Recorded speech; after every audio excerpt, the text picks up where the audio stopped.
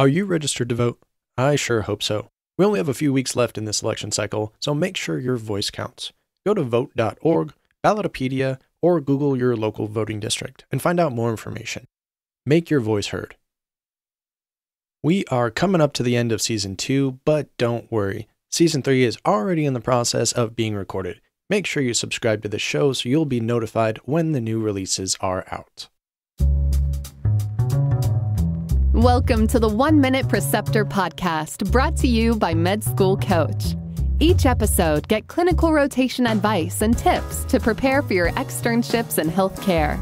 We interview preceptors and physician educators who will prepare you for your rotation and improve your clinical experience. Now, here's your host, Chase DeMarco.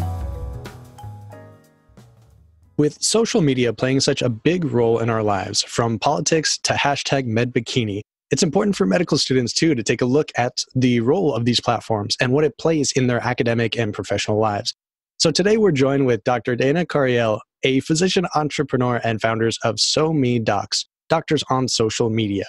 And we're going to cover some of the changing paradigms regarding social media in the medical field. Dana, thank you so much for joining me. Sure, and thank you so much for having me on. I'm really excited because we've been sharing the same online space for quite some time, and I appreciate that you see the value in dabbling online, and I'm excited to talk about it. Definitely. As a physician entrepreneur area there myself, I see the importance of it and didn't really see the importance of it as much when I was focusing on med school, because I think the general rule for a lot of students, or the fear, is just stay off it as much as possible. Hide yourself, because you don't want something to be permanently out there that can affect your career and everything later on. And I'm curious to hear some of your thoughts on the best practices and getting away maybe from the fear mentality and the benefits that we can really see from it, even as students. But maybe you can first talk a little bit more about yourself and how you got into this space and what SoMe Docs really does. First of all, I want to say that I shared your apprehensions at the start. I'm thinking back to about 10 years ago, or maybe even 15 years ago.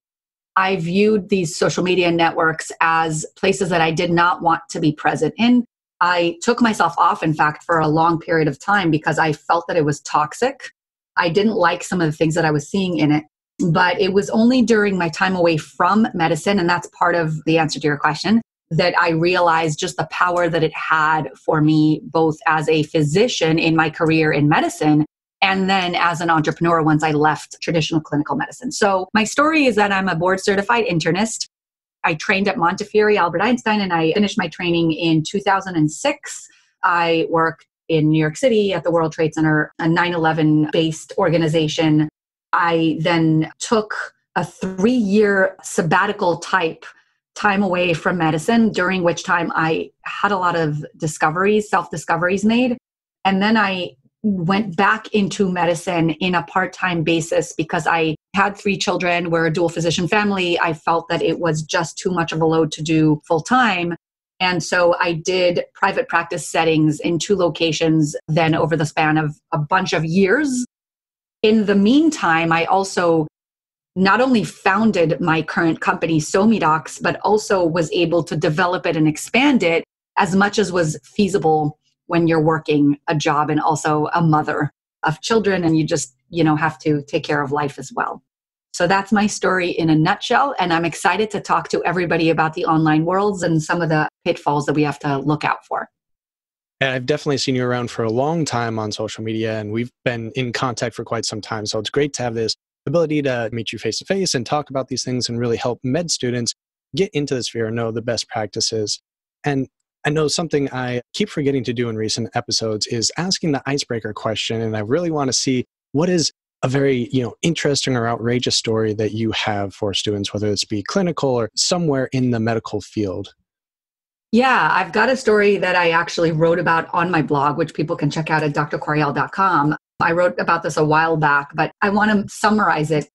It's a story where I was in training. I was a resident. It was probably my 3rd year in my internal medicine residency. And I had interns and students that were with me on the team that I was leading. We were doing our morning rounds. We were following up on the morning intake. We were walking around the floor, and we were visiting a particular patient that was giving the medical student, the male medical student, a very hard time about drawing labs. Basically, what happened was the nurse called the medical student and explained to him that the patient was a hard stick or did not want to be stuck or whatever it was. We had to make our rounds. And so I said to them, you know what? The med student was clearly scared to attempt the blood draw. It might have been his first time. We decided to go visit the patient ourselves live. So I took the whole team there, and I was actually super excited because I was just a good phlebotomist. I really enjoyed it. It was fun for me and relaxing, and I always seemed to find the vein. So I decided this was great. I was going to teach my crew, I was going to shine, and I was going to make the patient happy because it was going to be a quick in and out. And so we approached the patient who was sitting in the middle of the corridor, and she was an elderly woman. And the nutshell of the story was that she was listened to us explain that we were going to draw the labs, and then said to me, "You are absolutely not touching me. You are not fooling me. I know who's the doctor here, and it's definitely not you." And the irony of this was that she was so insistent that the male in the group was the doctor, and no amount of arguing could convince her otherwise, that this went on. And the male actually explained to her that he was a medical student, but she was like, like, I don't believe it. So the end of the story was that it was really just a gender bias, right? She didn't think that I was the physician because I was a woman, and she wasn't shy about it. The end of the story was that the medical student ended up needing to draw her lab and learning on her. And again, it was a pity because we explained it again and again. But at the end of the day, we need to get rid of our gender biases and trust that in 2020, women can not only be doctors, but can do the job well. So that's my story. And even from a female patient, so like the gender bias there is still ingrained on both sides. It's very ironic. It might have been generational. She was an elderly patient. I mean, I can only wager a guess that maybe traditionally speaking for her, women were not physicians. And so she just refused, despite her constant arguing with her, she just refused to accept that. And so we said, okay, listen, it is what it is. All right, you're going to be the test dummy for this med student then. That's your choice. But it was fine. I mean, the medical student can draw labs too. And thankfully, he learned. Good. Yeah, I was a phlebotomist for almost 2 years before med school, so I know how that is. They would always send me for the hard sticks too. You know, I loved feeling around with my finger for that sort of bouncy location where you then, insert, whether it's the butterfly or the straight out regular size needle and everything. And you notice people's veins forever after. Yeah, I've seen that on Twitter and stuff. When it's hot and everyone's veins comes up close to the skin, you always think of phlebotomizing. All right, we'll get back into the social media stuff now. I don't think we have too many people here very interested in phlebotomy, although it's quite fascinating and generally don't want to stick a patient 8 times. So get good at it. For sure. So let's take a broad overview here. What are some of the big outlines, guidelines, do's and don'ts of a student right now? They're thinking about the vastly evolving landscape of social media and what to do and what not to do. What are some outlines that we can give them? So in a nutshell, social media is a really powerful communication tool. I believe that we can leverage it the right way as professionals, and we can really impact our careers. We just have to do it right. And that's where the term curation comes in. We can curate our online presence in the same way that a magazine curates its pages in order to give off the message that it wants to send. And so right then and there is just a powerful tool for anybody, whether you're an attending or a resident or a medical student, to give off a message to the world that you want to convey. So what I suggest to those in a medical student level is that they do this cautiously. I think everybody, first and foremost, should do this cautiously. We live in a society where a lot of canceling occurs. And cancel culture, for those who don't know, sort of stands for when people make statements and other people sort of hop on board and sort of say that they're wrong, but then paint a big picture as if everything they say is wrong. Like you say one thing that someone disagrees with and you're just a bad person. That's sort of what cancel culture stands for. And so we've got to be extra careful as professionals to paint ourselves in a good light because we're human beings, right? Everyone's got their preconceived notions and what we, think about. We're not all perfect. We make mistakes, but social media is slower to forgive our mistakes. So I think that I have different advice for people depending on where they are in their medical trajectory, because I think it's easier for attendings, for example, who are working for themselves to make mistakes because the potential payment for it is much less than a medical student who still has to impress others and has to really play by the rules, et cetera, et cetera. I think everyone needs to maintain professionalism, but I do think that you can be more yourself once you're an attending. And the reason I stress that is because it depends on your endpoint goal, but a lot of attendings have really taken on personas online that sometimes veer away from professionalism, but is still accepted as okay because they are attendings. I'm talking about something like using profanity online, right? I mean, some doctors have used profanity because it's just catchy and people like it. They're still teaching evidence-based medicine. They're just using some profanity just to kind of be cool and to get people's attention, and it works for them. I don't think that medical students could do that in the same way. I think it could have repercussions that for attendings is not there. I think medical students should use more caution when they tackle online presence. I think that they should think about the curation of their presence.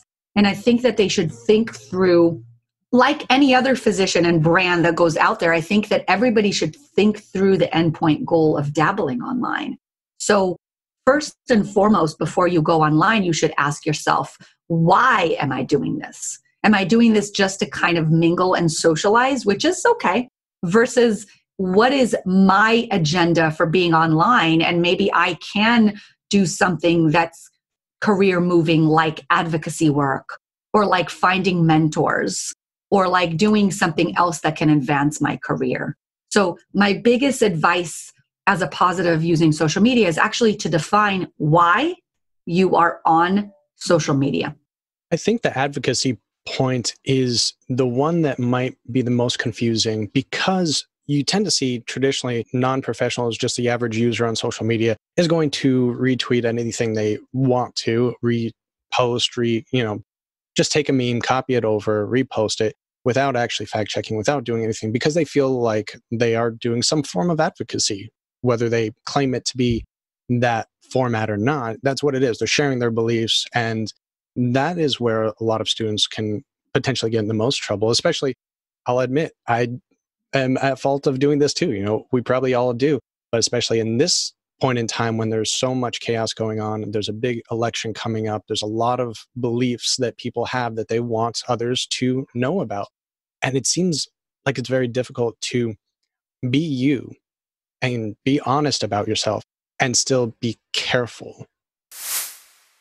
We work hard, we study hard, but sometimes we still need a little bit of extra assistance. And that's why I'm happy to be partnered with Med School Coach to bring you free mentorship sessions and discounted tutoring sessions.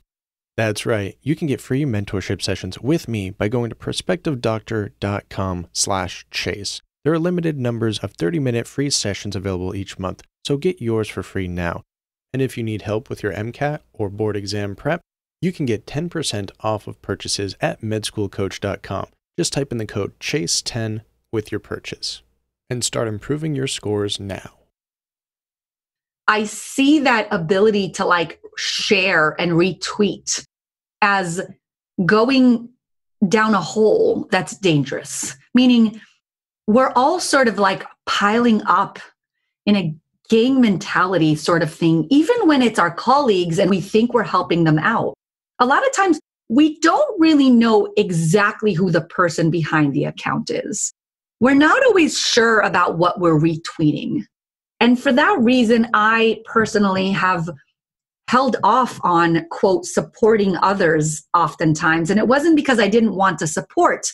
It was because I'm not 100% sure that I'm in agreement with something someone says, or I'm not really sure where it's coming from, or et cetera, et cetera. I think social media makes it very easy to suddenly be associated with others. And I think what's important is for us to still maintain our individuality and not get swayed by sort of numbers, right? Because that's where our society becomes a dangerous place, where we sort of just hop on board because someone is an influencer. It scares me. The whole concept of influencer is so powerful. And I would like educated professionals to influence positively, especially in healthcare, especially when I'm talking about my healthcare professional colleagues. But at the same time, I so value individualized thinking and thinking for yourself that I worry about this whole influencer mentality and about people just retweeting for the sake of retweeting because someone is influencing and you need to then suddenly retweet everything that they do. In the SoMe Docs Facebook group, which is open to all healthcare professionals, I have a closed private one and I have a public one. But it came up in an anonymous post where someone was like, well, now I'm getting messages from people telling me, please share. And it's becoming almost like if you're not sharing my message, then you're not believing in this or you're not a doctor. And then people are going and they're smearing them. And it's becoming almost, and it's not even about politics, but it's becoming like we're in politics suddenly, where if we're not sharing someone's work, then we're not supportive. And it's scary. It's a scary space to be in. So again, that's why I think for medical students especially, I hesitate.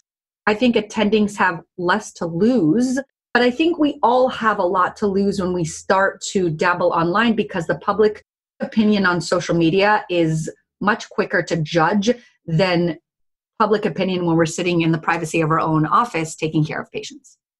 And I think a big issue is traditionally medical professionals, scientists, those types of professions were very quiet. They were behind the scenes. They were doing the research journals, but they weren't out the face of the problem, the face of the solution, the face of the research. That was left up to often news pundits, which would then get information wrong. And then the public starts to distrust the science behind it. I think that is a big issue of the past that can now be corrected with social media if done properly. But then we also do see certain ones, especially those that are pseudoscientists, I would claim, becoming the loudest voices on social media, getting the most retweets, especially from those that don't understand the science that they're talking about.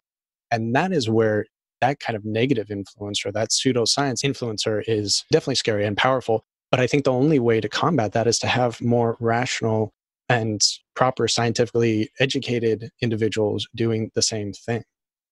Absolutely. And that's where I brought in my strengths to the table, is that I recognized that the people that were the loudest and the more effective in their marketing and branding, they were actually influencing. When I started this years ago, actually one of the things that really sparked my passion in this was the fact that I was seeing both pseudoscience play out in my neighborhood and my close family and friends.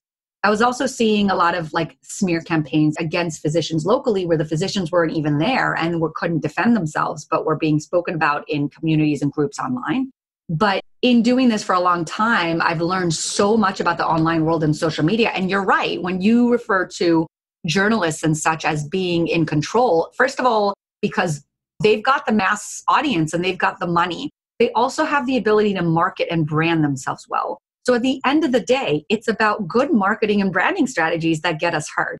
And so that's why I decided to use my company, SoMe Docs, to sort of help healthcare professionals to, first of all, to give them the space in which to shine. And secondly, to help them not only learn the tools of marketing and branding, but also to do it with them and for them. And so that's where I'm now expanding, is in that space, is in how can I give them the space to both learn the tools, but also be able to have me and my team that I'm forming now market and help to brand physicians so that we could get more of our talent out there and heard. A lot of people that aren't physicians, they have time to craft their communication skills and their marketing abilities and their content creation ability. So they shine in that perspective, and then they get the attention. And then the doctors come in with their science, and our degrees are important and people will listen for the most part. But at the end of the day, on social media and online, other things catch people's attention before degrees. And that's what worries me. And not just physicians, but the way med students can leverage this too. And I've heard others that went through residency in the past year or two do this, is if they had a popular YouTube channel or podcast or some form of media that was high credibility, they had on guests that were very credible, it was very good content, that was brought up during their residency interviews, and that helped them along to get a higher residency possibly than they would have otherwise. And now step one, going to pass fail, that's going to be probably counted as less important in the near future. So these extracurriculars you can do can really help you. You just want to be careful of how you approach it.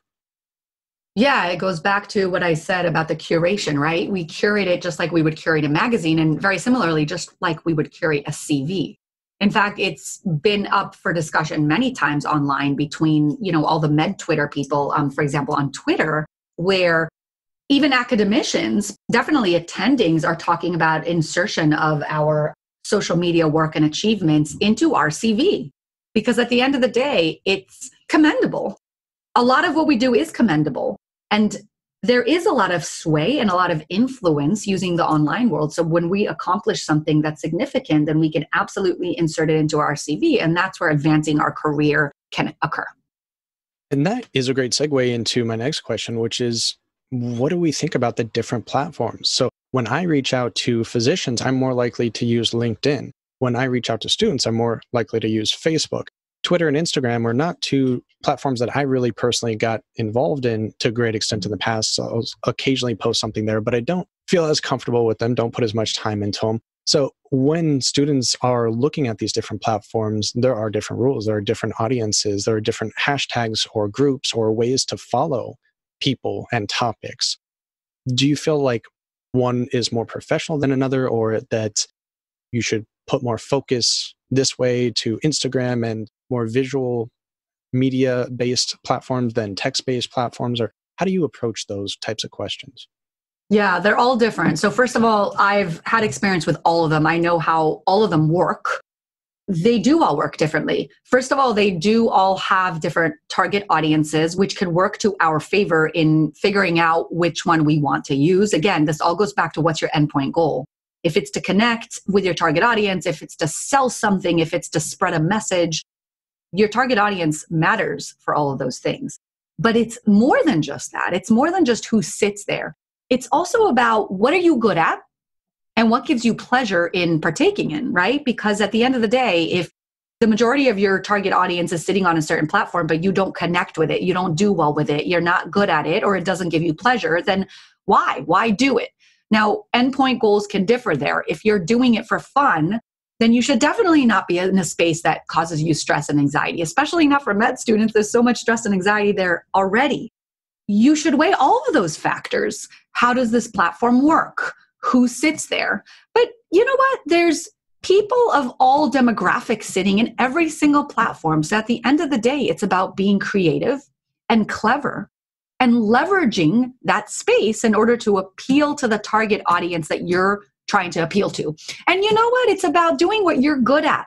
So if you're good at making videos, then go for it. Make YouTube videos, but curate your content to appeal to your target audience. If you're a pediatrician and you want to appeal to parents of babies, right? Let's say, I'm just making that up. Then curate your video in a way that thinks, and this is all marketing and branding kinds of things. You've got to think about, how do I structure this video in order to appeal to that population?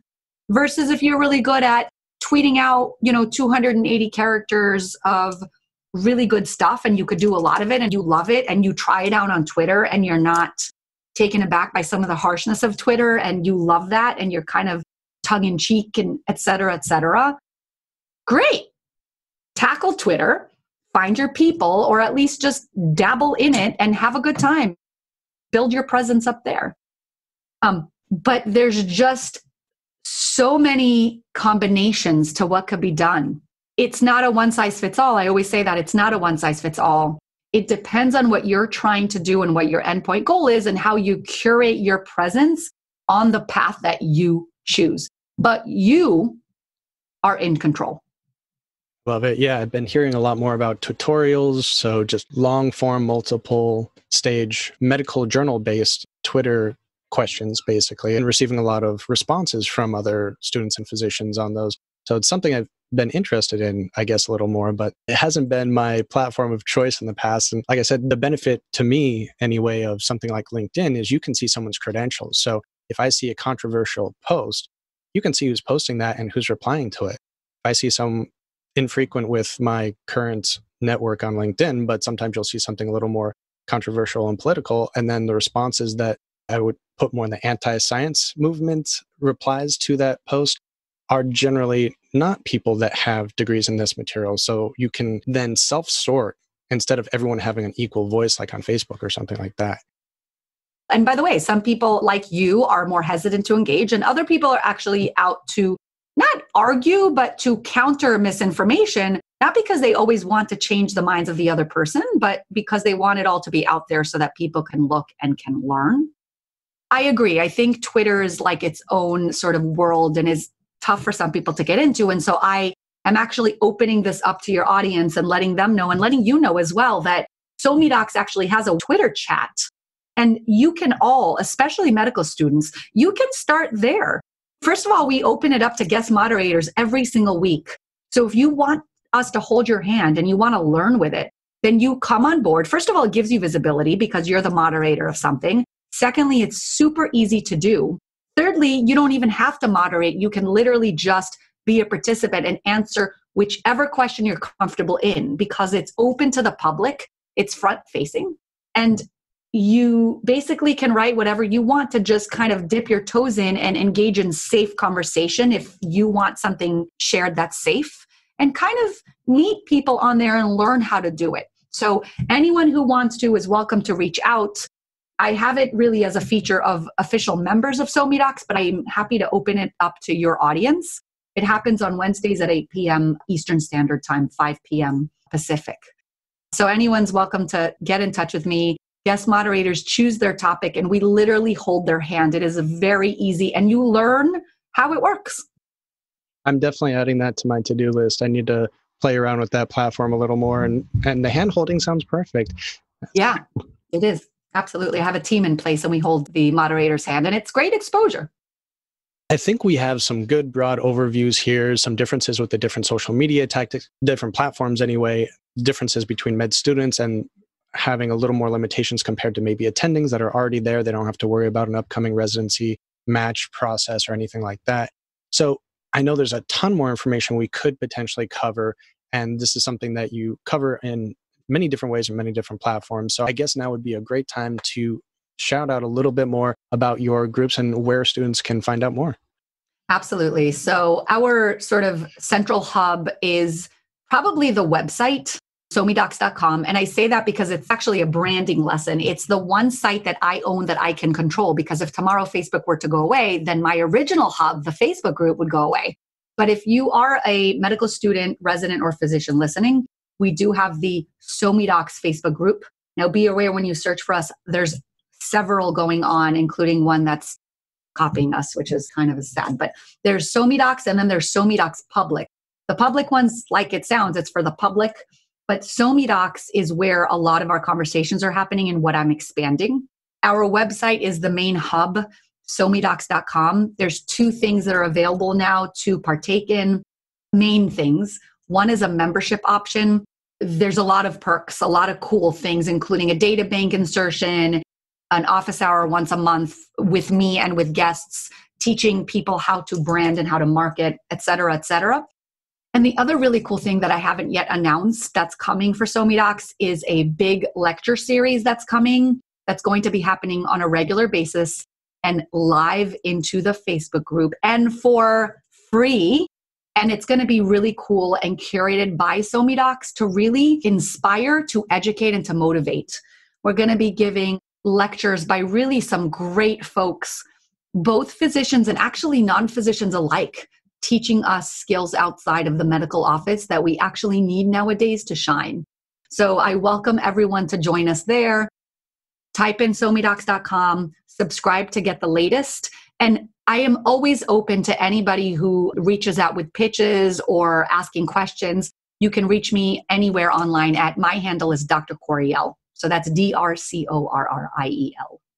Perfect. Definitely a lot of great resources. I've used many of them myself, and we will have those in the show notes for anyone listening as well. Thank you so much, Chase, for having me on. I really appreciate it. Thank you, Dana. Have a great day. You too. Are you looking for productivity and study coaching? You can now register for a free 30-minute session with me, sponsored by Prospective Doctor. To register, go to prospectivedoctor.com/chase and register for a 30-minute coaching session. And if you decide to use their MCAT or USMLE tutoring services, you can now use the code CHASE10 and receive 10% off of your purchase of up to $400. Just enter CHASE10 to get your discount now. The 1 Minute Preceptor podcast is powered by Med School Coach. To access Med School Coach services like USMLE tutoring or residency admissions advising, visit our website at medschoolcoach.com. Good luck as you prepare for your board exams, and we hope you tune in again next time.